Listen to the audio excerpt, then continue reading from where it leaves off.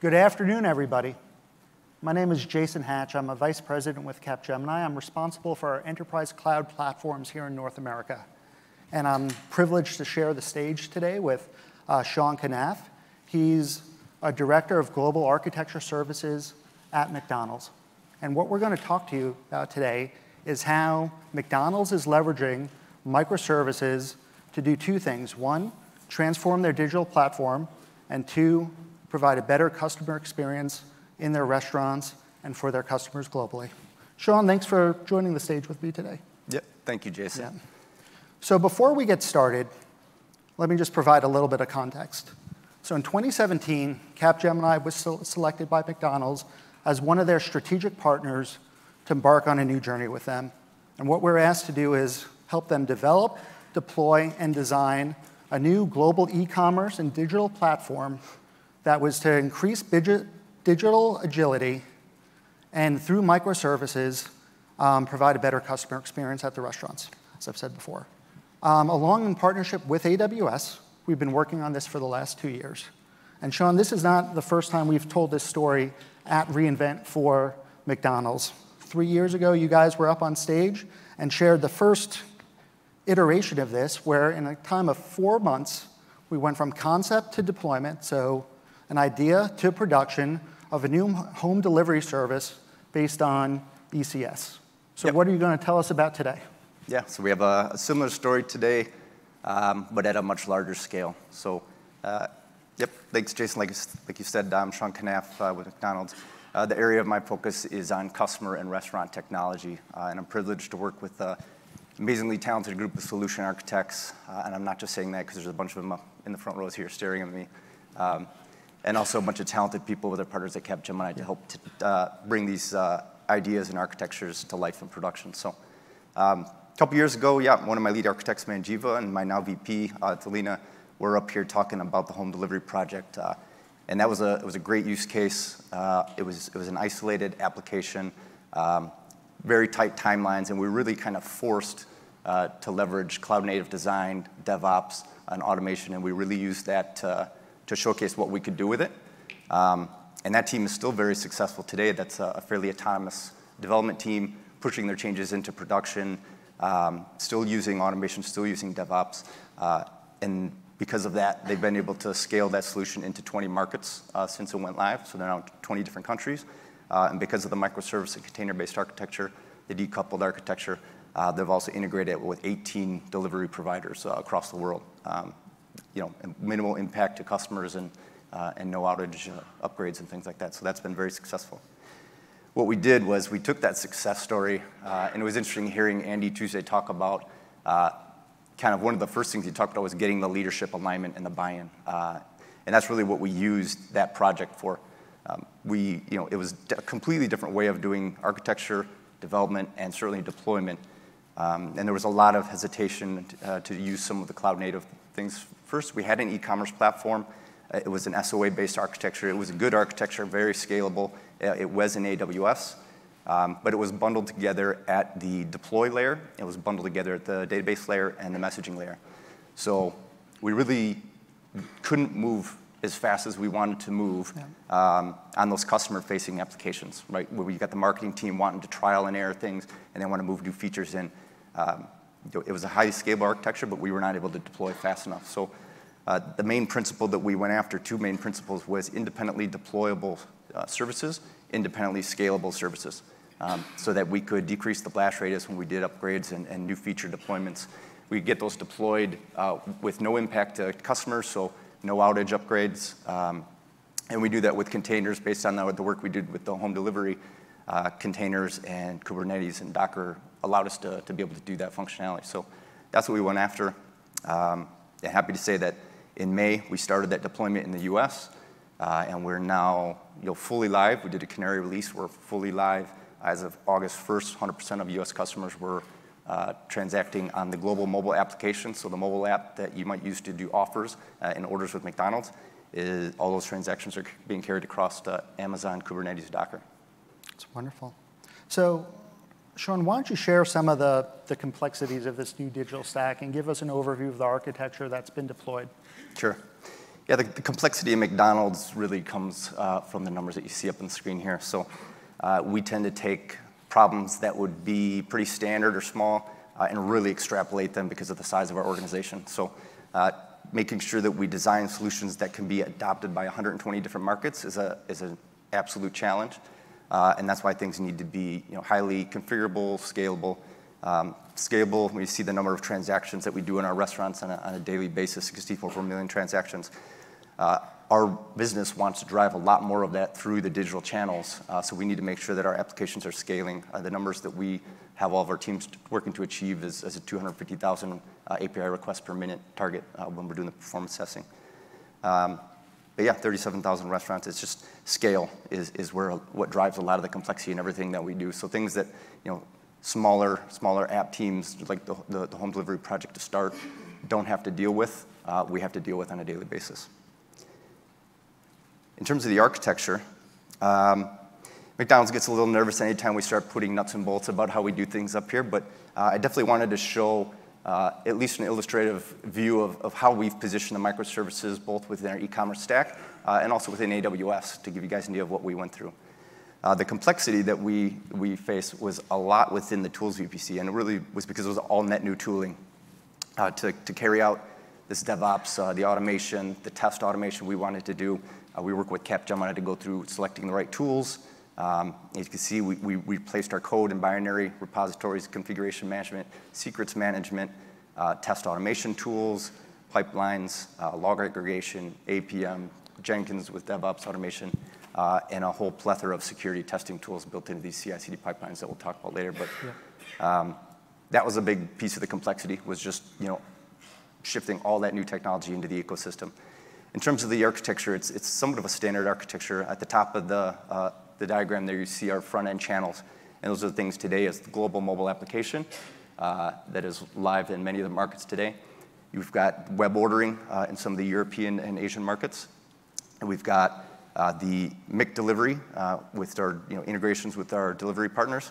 And then what we've built this solution as is really being able to add new channels across the same sets of services. So really building a core set of services that can service any number of new channels, because I think that's one of the things that McDonald's wants to look at is how can we increase the number of ways that we engage with our customers and allow them to order McDonald's food with us. So that experience layer is happening within the middleware. So we've built out an experience layer, process layer, and optional system layer. The experience layer is what we're using to provide a consistent behavior across the different channels and transform some things that and responses that those channels might need tweaked without creating a lot of churn in the services underneath of it. All the communication comes through that middleware.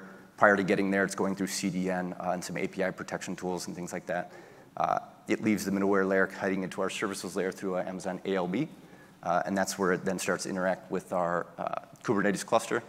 So in our US, we've got a 5 master node cluster up and running. We've got about 70 pods spread across 3 availability zones. 70 fluctuates depending on the traffic, so we're using all of the auto-scale features within Kubernetes. Also using it to be able to deploy new Docker containers in there with 0 downtime. So those have been huge benefits. You can see in here there's still some EC2 instances. So there's a few services that we still run on EC2.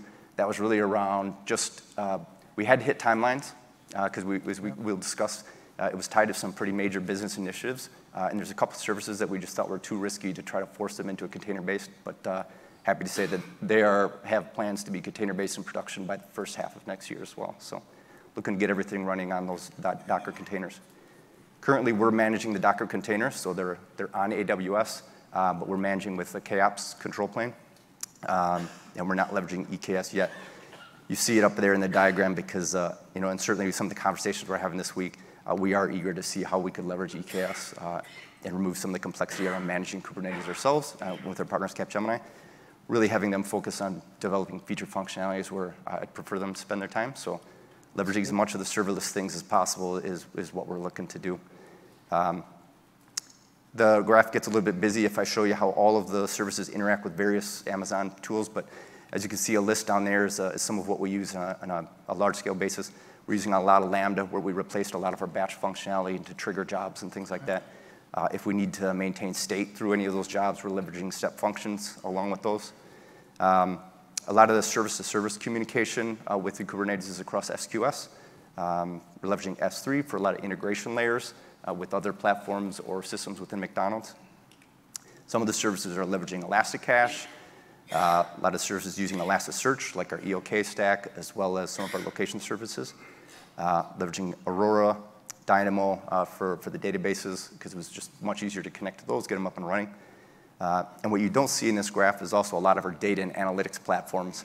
And kind of outside of the scope of the Capgemini agreement, they're also going through a similar digital transformation with their vendors, and they've got an architecture. We're feeding that architecture with Kinesis to get them the data that they need for all the analytics and machine learning and things like that. And then you see some of the third-party integration. So we integrate with some third-party marketing and campaign management systems, some loyalty provider systems, and authentication and social media integrations to get these business drivers that we talk about completed. And this architecture is either replicated or will be replicated for each of your major markets globally? Great question. Yeah, so I missed the fact. So this environment is built in North America, it's built in Europe, and it's built in Asia Pacific. So we're running out of 3 of those regions, spread across 3 AZs within each of those. So like I said, we're live in the US, live in Germany with a loyalty pilot. So they just completed their pilot there, and looking to the Australian Asia Pacific regions next to start migrating and going live as well. Very good. So obviously scale has its own challenges when we're talking about this. Can you share with our audience today some of the challenges we faced and had to overcome with building a platform from scratch, and maybe what are some of the lessons learned that we should take away? Sure. Yeah, so I bucket the challenges into kind of 2 main areas. You have actual technical challenges and engineering challenges. Those are the fun ones, and those are the ones that are, for the people in this room and for us are typically easy to solve. So I'll skip those, I'll come back later. The engineering process, more of the process, procedure, standards, especially at the scale of McDonald's and the Capgemini team that we partner with, that is where the real challenges come in place, right? We've got over 1,000 developers spread across literally every corner of the globe. When you're talking about a CI/CD pipeline, you're talking about code branching strategies. What we found was all the teams were doing it differently, and varying levels of maturity within all those teams. So really getting the teams aligned on core pieces of technology that we knew we needed to have a cohesive solution that we could, ultimately our goal is to be able to deploy new feature and functionality every 2 weeks into this system, all the way into production. And to have these tight pipelines and things in place, everything orchestrated, and especially the testing, you have to have those standards in place. So that was a big challenge. Trunk-based development is one. So we had all teams were doing different styles of code branching. So what we're working with Capgemini is really pushing trunk-based development so that we can, if we identify issues, we can quickly get those fixed and merged and put through the environments and through the pipelines and get brought out to production. And that everybody's kind of following that same process to make sure things go into production in a cohesive manner. Continuous deployment, continuous integration, continuous deployment. Again, all the teams had varying levels of maturity in those areas. Very few of them were doing them the same way. So really getting a CI/CD pipeline put in place. We'll show the diagram about a little bit later here, but that was a challenge, right? Trying to get everybody on the same board. And really it's just about upskilling those teams, making sure they understand really why are we trying to do this, and then getting the tools and the training that they need to be successful within the ecosystem. That's where we spent a lot of our time, between us and with Capgemini to work through getting those standards in place, just massive amounts of communication and alignment with those teams to make sure that across the world they were all firing on the same cylinder. Complexity and tooling as well. So it's Thursday, I assume everybody's already been down to the expo, and you can just walk around, you can see it's just a massive amount of platforms, tools, accelerators, a lot of cool stuff out there, but it also makes our job extremely difficult in choosing what's going to be right for you and which use cases and which teams. Of course, every team comes to the table with a tool that they used last time, and they want to use that. McDonald's is very big. Unfortunately, they won't let me license all of those. So we had to really come down to what tools we're going to be successful with. So that was a lot of complexity as well. The other piece is supportability and transparency. So As we move into the microservices, that's a big challenge, making sure that we're still monitoring at the same level. So with the SOA-based architecture, we had a very cohesive and full monitoring platform, log management with the ELK stack. We are using monitoring in New Relic, but we had a good end-to-end even on the mobile apps and things like that. So as we moved into microservices, that all breaks apart, and you got to really remap how you start doing that monitoring and analytics pieces to make sure you're getting the same metrics and you're identifying issues quickly. So there's a little bit of complexity and challenge to that, but we work with the teams and always constantly evolving and improving the monitoring area as well. Going back to the technical challenges, I think we run into a lot of the same challenges anybody's going to run into. Challenges specific to decomposing a legacy app is really understanding and making good decisions about what level you're going to decompose those services. So it's very easy when you're building net new, and there's a lot of net new services built in here, but for things that are already existing, it's really looking at what's the right way to pull those out of the existing system into an independently deployable and independently scalable service. That presented some challenges because you don't want to go too far and make things overly complex. You get tangled into a web of things like distributed transactions and things like that. So we went about it with the strangulation pattern, really, right? Looking at what are the highest priority things that we know are going to change and fluctuate in production, that we know the business is going to change, things around offer types, offer templates, and making sure that we are able to independently deploy and iterate on that. So really looked at prioritizing which things we thought were going to have the most fluctuation and going after pulling those into microservices. Back pressure control. So we had some fun scenarios with that. And that's just in terms of managing, making sure the services are playing nice with each other in the ecosystem, right? So if a service or a pod goes down, making sure that other services or the app isn't pounding on everything else. So working through how we're managing some of the circuit breaker logics, exponential backoffs, making sure that all the teams are handling that in a consistent manner, and that everybody is addressing it, and everybody's playing nice within that microservices ecosystem. In that same vein, service isolation, making sure that we have clean boundaries around what those services are doing in terms of even in deploys and then also in the transactional nature of those, and making sure that we have item potency across the services, making sure that they're handling that within there.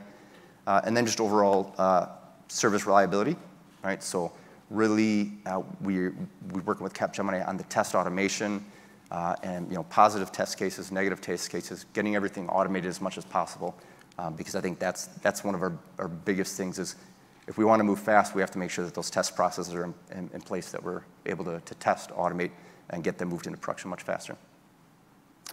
The other one was around, or last point around the challenges around right sizing.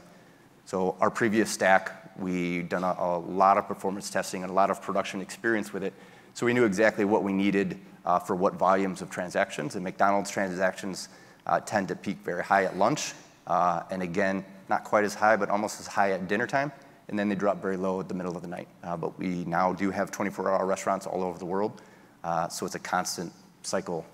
And what we did previously is we just built to max capacity. We didn't leverage a lot of auto scale, even though we were in AWS. There was just a little bit too much risk and some of the timing around it, so we built to max. This one, as we talk about cost savings and efficiencies, we wanted to make sure that we right-size these environments and leverage as much of the auto scale opportunities that we could. So that was another fun challenge to really performance tune, and then in production tune with the canary release, where do we need to be at full scale. Wonderful. So, Sean, when you and I talk, and when I talk to our team on the ground, it's very apparent that McDonald's views this microservices platform as a foundational component of delivering better business value and better agility. So could you maybe share with us some of the business drivers and initiatives that were considered and put in place to support this type of digital transformation for your organization? I can do that. Thank you. I'd hope so. So, yeah, McDonald's is a burger company, right? I don't think any senior leadership at McDonald's is asking for microservices. So you really need to strategically find out how are you going to tie a massive architecture shift like this. It's a large investment, Again, getting the leadership buy-in, at the IT level and making sure they're getting the buy-in at the business level is key to that. The other trick is obviously to tie it to some very critical business initiatives. So that's what we did. We tied it to, in the US, one of the big initiatives of 2019 was personalized offers. So if any of you used the McDonald's mobile app, starting around August, you probably started seeing offers that were saying only for you. So that's a personalized offer, and using some machine learning and marketing segments and things to really start focusing the marketing dollars to the people that they think are going to best leverage those. So it was a marketing play. Also the loyalty platform, so revamping and building a new loyalty platform with McDonald's. That piloted in Germany, and we leveraged the exact same stack, the exact same microservices, because that's the whole point of this is reuse. Using that same stack, we also went and built out the Germany loyalty pilot with the same ecosystem. And that pilot's up and running in Germany right now, looking to expand on that as well. Integrated delivery improvements, so McDonald's delivery went live. That was one of the first things we talked about a couple years ago. And they're just continuously enhancing the user experience for that. That was also one of the business drivers that we leveraged this ecosystem for. So those are the things that we tied this transformation to in terms of the technology. And the way that we sold it was really around agility, right?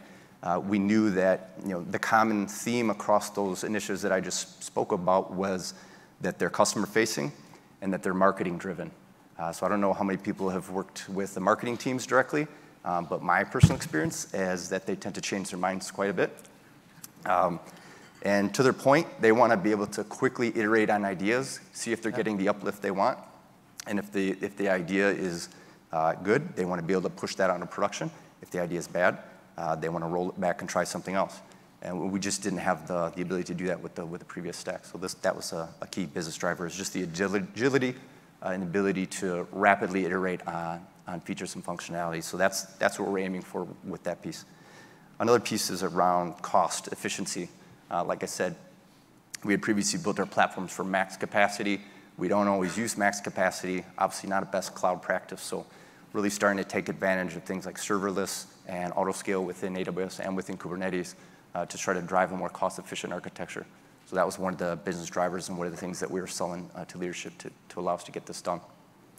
The other one is, I mentioned the data and analytics platform, so really starting to get better, more consistent, more accurate data out of these services and out of the customer interactions and the restaurant interactions, fed to those data platforms so they can do all the magic that they're here and talking to all the machine learning people and data science people, so they can work their magic on it and then drive that back into marketing to make better decisions around customer behavior, marketing, promotions, things of that nature. So a lot of it was around getting better, more accurate, more real-time data to those platforms as well.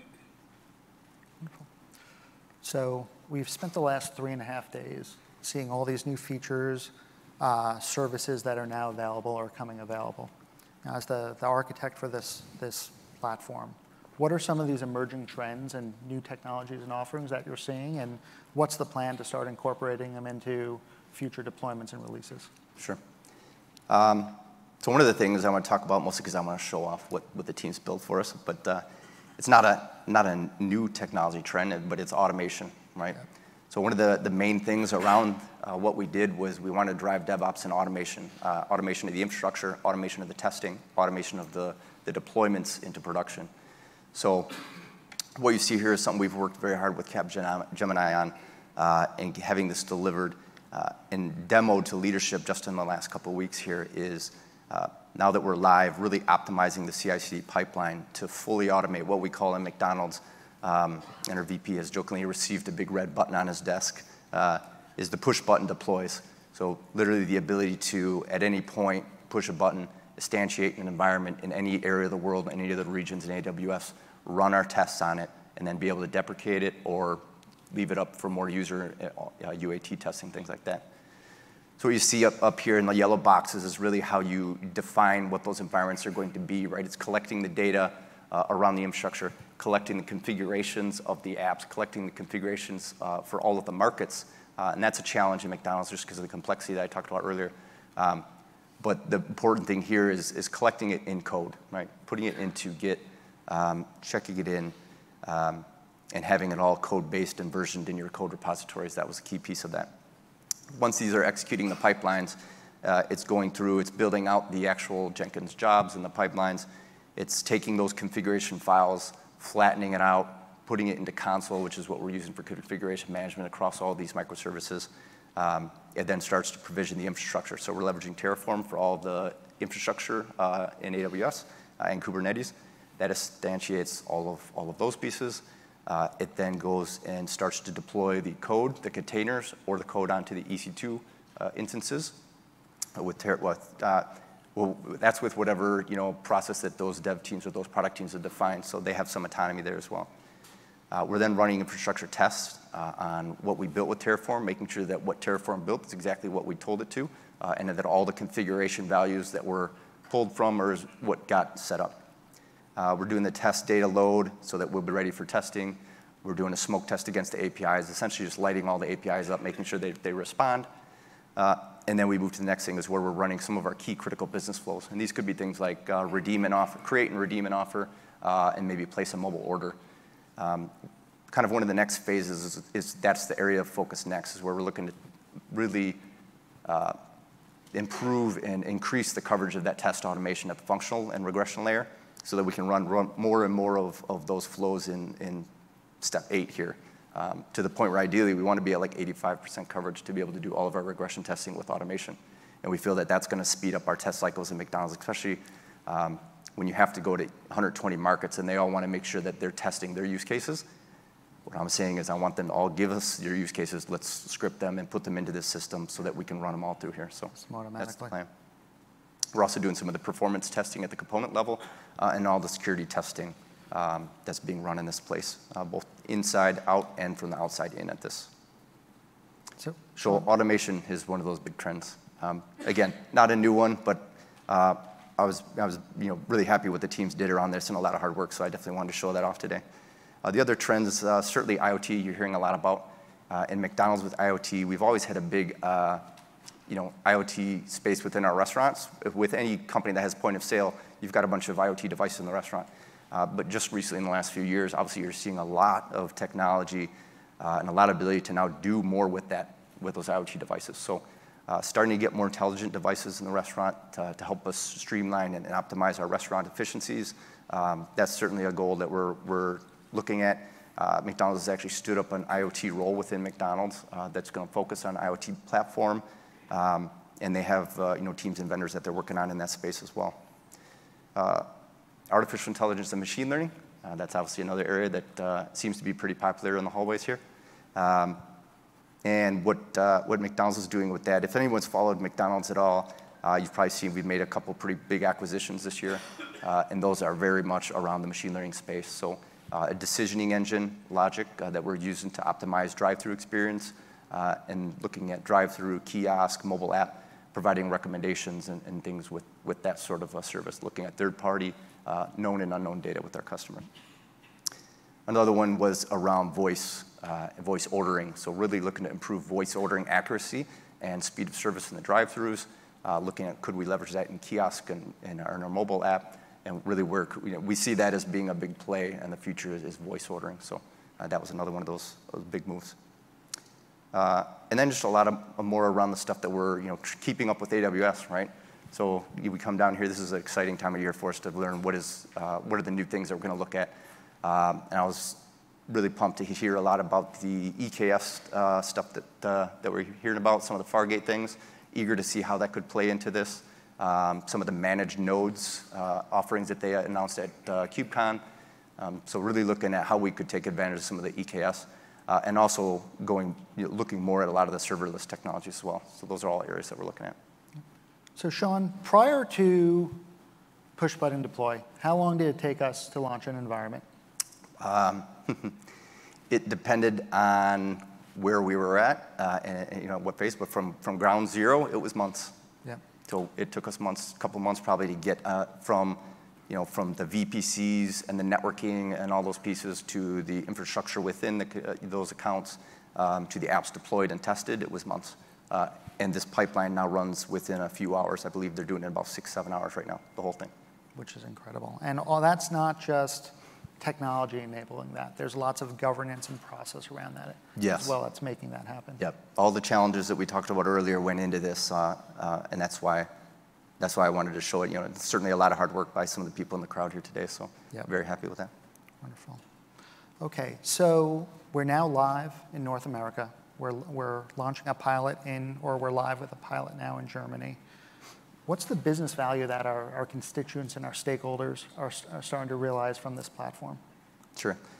So the way I see it, I have two customers, right? One is my business partners. So these are like the IT strategy groups or the business strategy groups, the marketing groups, restaurant operations groups. So for those customers, the immediate value is really being able to iterate fast on things, to rapidly hypothesize a new functionality, to get it into production, see if it provides the value that they thought it was going to.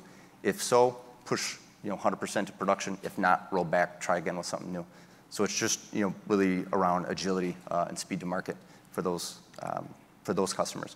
For the McDonald's consumers and those are the people coming to the restaurants to eat our food, it's really just a more modern and evolving digital experience. So we'll be able to get, there's a whole pipeline of ideas that our digital teams have that we want to be able to open that pipeline up and allow them to get those in front of our customers. So I think with these microservices and this architecture and the DevOps patterns, we're going to start seeing a lot more rapidly evolving digital experience. At least that's our hope. And from the architecture side, that was our goal. More personalized experiences as well. So I mentioned the personalized offers. I mentioned the loyalty program. So these are two marketing plays with McDonald's where they're looking to just have a more personalized engagement with our customers in terms of getting them better offers for what they like, and also rewarding people that are their frequent customers. The other one is reliability, right? So no more outages between 12 to 1 if we had to do an upgrade. Being able to do upgrades, zero downtime, and be able to push these things out every 2 weeks is really a goal that we're going after. So a more reliable and consistent experience as well. Very good. So anytime we're talking about customer experience and customer data, we'd be remiss if we didn't discuss security and the importance of that in this environment. Why don't you just share with us how we've embedded that in and around the platform? Excuse me. Yes, absolutely. McDonald's takes security absolutely very seriously. So it's important to say we actually have an entire organization, the Global Technology Risk Management Group, that handles a lot of the policy and procedures and things that we need to follow. We partner closely with them to make sure that my solution architects know exactly what those policies are and that those translate into non-functional requirements for any of the app teams that are building services with McDonald's. We also work with the global GTRM team to provide threat model training. So all of my architects now are trained in threat modeling, and they're using that with the Capgemini resources and with the development teams and with the business as we go through the solutioning and blueprinting phase. Threat modeling is really just a consistent framework to look at as you're designing a solution, identifying where the risks are, prioritizing what those risks are, making sure that they're identified, logged, and tracked, making sure that we're creating tests for those and that the output of those get put into the CI/CD pipeline, and that we also have monitors and things for any of those as well. So, a big push with threat modeling. We see that as a successful way to look at security across all these services that we're building, as opposed to losing control. I think there's a risk of that as you break into microservices. You can have teams going off and doing a bunch of crazy stuff. McDonald's is very much not allowing that. So using this as a framework to kind of track that. Each product team is then responsible for making sure that within their CI/CD pipelines, those rules from the output of the threat modeling are built into the test cases. And we consider that some of the inside-out testing. And then as those environments are built and deployed, we do a series of outside-in testing, right? Vulnerability scanning, penetration testing, and then a lot of areas around API protection for anything that's publicly exposed in our APIs.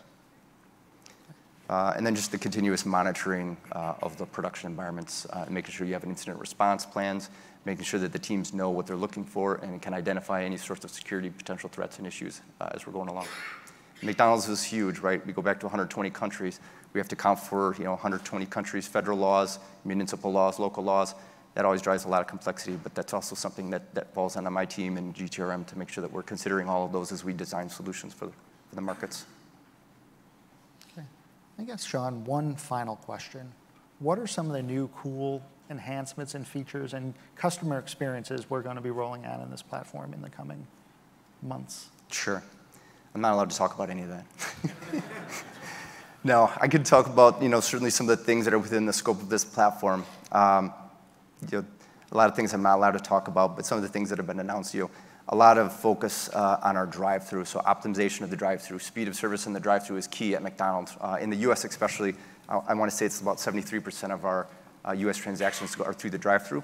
So we're really optimizing that speed, making sure we're getting cars through, not stopping cars and parking cars. So we're also trying to do a lot of new feature and functionality within the drive-through, the voice ordering, things like that. We want to make sure that anything we're doing there is not slowing down the drive-through in any space. So that's there'll be a lot of focus on drive-through and things there. Again, more around personalization, and that's what this stack is really servicing is personalized offers, loyalty programs. So those are all things certainly to look out for.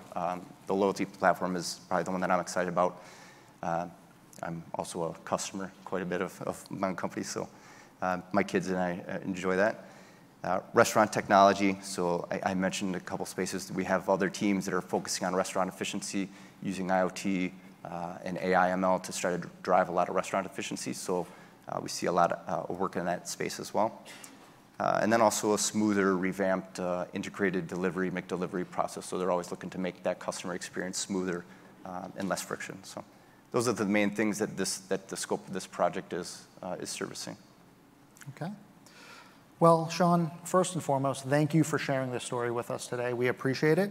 And I know there's probably some questions from the audience. I know based on McDonald's policies, we're not allowed to take those questions on mic, but we're happy to come to the side of the stage and have those conversations with you all. Yeah, absolutely. Two things. We can handle the questions. Happy to talk about it. I know me and the guys are thrilled to talk about this stuff with you. But yeah, they don't typically do the open mic stuff. So thank you very much, and thanks for everybody who came here to listen to us, and thanks for your interest in our story. Certainly happy to catch me off the stage or catch me outside of here, and hopefully I can help answer your questions. If not, I'll find a smarter guy in the crowd with me that can answer. So great. Thank you all.